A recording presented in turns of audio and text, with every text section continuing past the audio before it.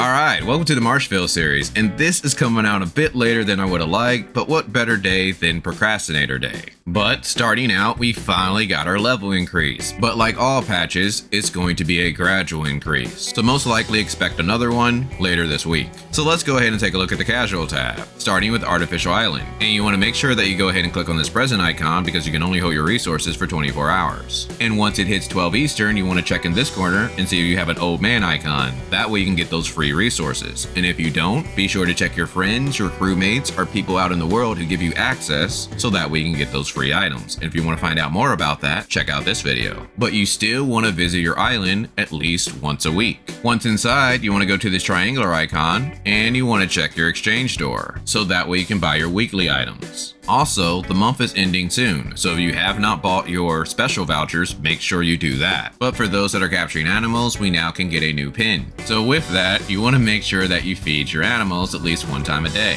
Next, you have fishing, to where you want to try to get your fishing level to 9. That way you can buy your weekly standard matricy. And if you're just starting out with fishing, you want to try to get 100 to 150 green bait. That way with the rest of your available bait for the week, you can buy purple bait. And then you can use that once you have time to fish. Bringing us to Ronnie the resource dealer, to where you want to make sure you buy your pelican shards, especially if you're a boat main, your energy, and your Potanomium crystal. Then you want to try to do your appointed research at least every couple days, because you can only hold a grand total of 20 energy, so that way you can keep getting your 5 free energy a day. Next we have racing, and with the end of the month coming soon, if you do need Mira, you might want to try to race and try to get into the top 100. And lastly, we have the trap section. If you're trying to capture enemies, you want to make sure that you get your daily capture experience a day. And if you're trying to go for those mounts, you want to try to have level 5 in Celestial capture, that way you can capture all of the bird-like mounts. Or you could try to go for the ocean catch and try to get the golden dolphin. Which brings us to our daily bounties, to where you want to always accept domain 9. And this time you don't necessarily have to save your keys since we're going to be in the same section in the next patch. But you might want to save them just in case you have enough energy for the next patch. And then you want to make sure you do your Mia's Kitchen.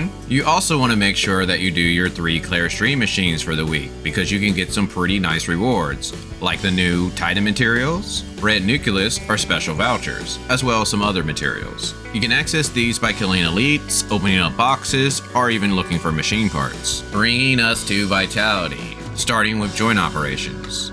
So now in this patch, we have an addition added to our daily first clear reward. So you definitely want to make sure that you do at least 1 joint operation a day. That way you can get these drives to help level up your simulacrum traits, which are pretty hard to get. And you still want to get in the habit of checking out this instance affix. If you notice, this week on Saturday, we were able to get Scylla shards. So hopefully you're able to save some vitality for Friday and get some extra Scylla shards. And on the topic of joint operations, this weekend we have double drops. So this should last till Monday. So for the next couple of days, I would focus on joint operations since they're double drops. Next, we have Interstellar Exploration, to where you want to check Vera, as well as check Aspera, so that way you can see all of your stargates. And ideally, you want to try to go for the level 3 or level 2 stargates. And how you're able to tell is if this star icon is above the stargate. But if you don't have any level 3 or level 2 stargates, you could always do Dimensional Trials and hit the Go icon and use up all of your vitality. And you can do the same for Matrix Data Packs in gold. Bringing us to our optionals, and that is giving gifts to your 1.0 characters. And the best way to do that is to go to the black market and talk to Hopkins, see this island and do the claw machine, or do your 2 trainings for the day. But you can also do Mioria fun zones, so that way you can get training points in Mira as well. But what is not optional is your security force mission, so that way you can get those old Vera coins in Mira. But if you have not cleared out the gray space yet, you might want to try to knock out your 6 gray space fishers. But your biggest rewards are in the Twilight Zone, but you do have an 8-hour time limit, so you could wait on this. Bringing us to our events. So you want to make sure that you're logging in enough time so that way you can get all of your supply run. We have a limited time purchase to where you can get some SR relic shards, as well as the new augmentation box. So if you're someone spinning in the game, this is a very good deal. And of course we have Ling as our newest character added in the game, so if you want to find out more about her, be sure to check out these videos. And we have our reruns, to where Ling does work really well with Yulan and Icarus. Alice not so much. Again, I would still hold off on rolling on these characters since we are about to get Nanyin. But we do have the swim swimsuit Gachapon, so if you are going to roll for this, I recommend that you use Tanium, otherwise it's going to cost you 3 times as much. To where of course you can get the swimsuit as well as the weapon skin, which changes the effects for Ling.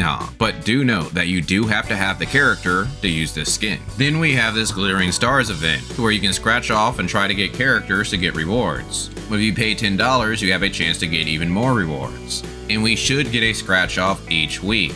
But one thing to mention about this event, if you are able to get enough patterns, you do get a copy of Ling. So you have to kind of decide, is that worth $10? Then you have Journey Supplies, to where for 0 dark crystals you can get 1 SR relic box a day, with the next one being the Venus supply box. This one is for 50 dark crystals and it is not worth. And then we have the whale one, which is the Polaris supply box, so if you are buying data repeaters, you might as well go ahead and pick this up so that way you get a couple extra items. Then we have our Halloween events, starting with the Challengers task list, and you'll notice at the time we have a little over 3 weeks before this patch is over, so you want to make sure that you try to complete all of these events. And this is the same for the version delivery. And then we have the trick or treat section, to where you have a little over a day to go ahead and complete this event, and I recommend that you only try to go for the very valuable items and not try to clear out the store, because it uses up a lot of cooking materials which you might need in the future. Then we have the next Halloween event, and every 2 hours afterwards you can press this button and instantly teleport to Mioria. There you're going to be able to click on 5 pumpkins to collect rewards. You want to do this so that way you can get points that you can use in the store, which also offers some very valuable items. And one thing to note is that the SSR relic box offers many pelican shards, so for those vote mains, you might want to go ahead and try to get those.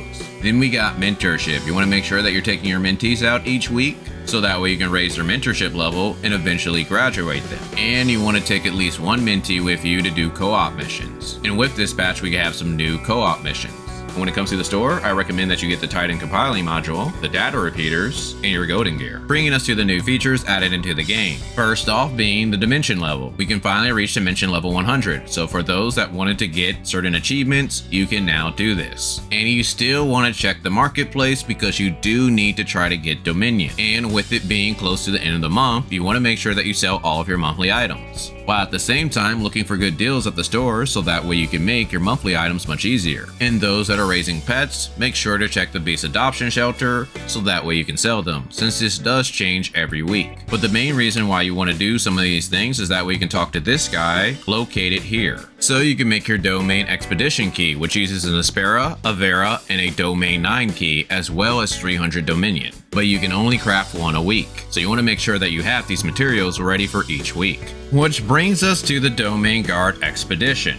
But there are quite a few issues with this event. One being that this only happens every day at 8 PM. But since you're only able to make a weekly key, and if you don't have a key, you get some really bad rewards, most likely, most people are going to do this at the start of the week. So if you're not able to do that, you might have a tough time completing this event. These bosses have a ridiculous amount of health and they only last for an hour. And depending on the channel that you're able to get into, some could take somewhere between 40 minutes to an hour to complete, making it to where you might not have enough damage to kill the boss. On top of that, since these channels are full, there is a lot of lag. One way to help prevent this is to make sure that you have your number of wanderers displayed on screen set to 5, the lowest amount. That way it doesn't lag as bad. So with all these problems, I hope at the very least they increase the spawn times and decrease the health of the bosses. But we'll just have to wait and see. Which brings us to the new area, to where this statue right here, you want to make sure that you get to level 6 before the week is over. Reason being is that this is going to unlock the energy field collector, to where in this location you're able to find 3 statues and you're able to hit them with a very fast weapon, and you can collect 3,000 energy a week. So you want to make sure this is unlocked for tomorrow. After that, you can aim for the top statue and try to unlock level 4. That way you can unlock the flowing springs, and then finally unlock the bottom statue to where you get that to level 4, so that way you can access the frozen chest. And you may want to consider getting level 5 so that way you can get double drop rates. And besides that, you might be better off just saving your energy for the next patch. Then we got our weekly tab. You want to make sure you do enough things down here so that way you can get everything up top, and you want to make sure that you do the missions that offer keys. But try not to open up all of your signet boxes and choose Domain 9 keys, because remember, you do need some Vera keys for the Domain Expedition. Bringing us to challenges, so if you're trying to do something like the Bygone Phantasm or Frontier Clash, you might want to save your maid's kitchen so that way you can power yourself up. But starting with Bygone Phantasm. So again, you want to go ahead and take a look at this weapon bonus, and if you have a good weapon bonus, then you might want to try to climb a few levels. On top of that, remember, Sequential Phantasm now has some extra floors added to that. So every floor you can now reach level 7. So you want to go ahead and attempt each of these so that way you can try to get the top ranks for the week, since they did add in the new augmentation box. Wormhole, we have less than 3 days to complete this, so you want to make sure you do that so that way you get those microreactor shards. Frontier Clash, you want to make sure you do that so that way you can get that golden gear. Frontier Evolution, you want to go ahead and try to knock this out so that way you can get those extra rewards. Origin of War, this is getting down to very low difficulty, so you want to make sure that you go ahead and knock this out. Void Rift, now the month resets on Wednesday, so you want to try to make sure that you have at least 2 charges for Monday. Void Abyss, if you have not already completed this, you want to try to get a team together and go ahead and knock this out because the month is ending soon. But this is the tech that I was able to use as a vote DPS. Raids, now this one ended up resetting, so hopefully you're able to do this 2 times to get all of those rewards. Break from Destiny, again the month is ending soon, so you want to make sure that you do this at least 1 time so that we can get those 250 dark crystals. And how you can tell is by hitting this information tab. Arena, if you're trying to reach Grand Marshal, you might want to put a couple hours in each day. Bringing us to our daily buy, so you want to go ahead and hit shop. So again, you want to try to make sure that you have the monthly pass active because this is the best deal in the game. After that, for my dolphins, you want to try to go ahead and have the 7-day purchase active. Bringing us to the hot tab.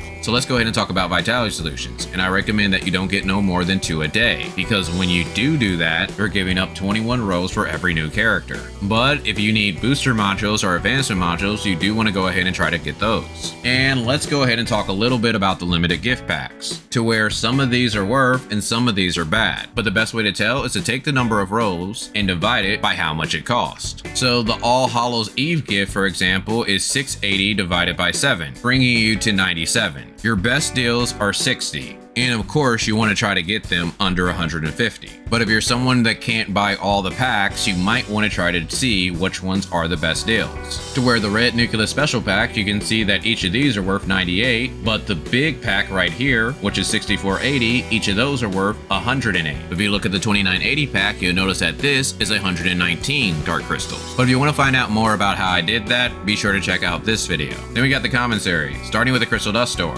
So you want to go ahead and buy your augmentation box, your very special gift, your Potent Omnium Crystal 2, your advancement module, your booster module, your augmentation box 2, and your augmentation factor. And with the rest of your golden dust, you can buy golden gear. Space Time Store. Now you want to go ahead and buy your advancement modules, your booster modules, and your data repeater for the week. And if you have extra shards, you can buy IP shards. Weapon Store. Now Tion and Lyra are added to the weapon stores, so you might want to consider getting them to help upgrade your teams. With Lyra being great for healers, and Tion not being a bad buffer for Volt. And Lyra matrices already being very powerful for DPS matrices. Support Store. If you have enough support points, you want to go ahead and try to buy your gold, your space-time crystal fragments, and if you have an excess, you can buy Black Nucleus and space-time crystal dust. And for return points, I recommend buying the proof of purchase, but if you have an excess, you can consider buying the space-time crystal fragments, the gold nucleus, and the radar detector. Point Store. Now the only thing that you want to do with your points are buy a spare special gifts, so that way you don't have to do training, black market, or see this island again. But if you need to level up your matrices or weapons, you could always buy matrix data packs or weapon batteries. And with your critical points, I recommend that you save them. But besides that, I just recommend that you explore the new area, trying to get as much energy as you can, preparing for the next patch. Well, hopefully you guys enjoyed this. If so, feel free to give me a like so that we can spread more on YouTube. But other than that, I'll talk with you guys later.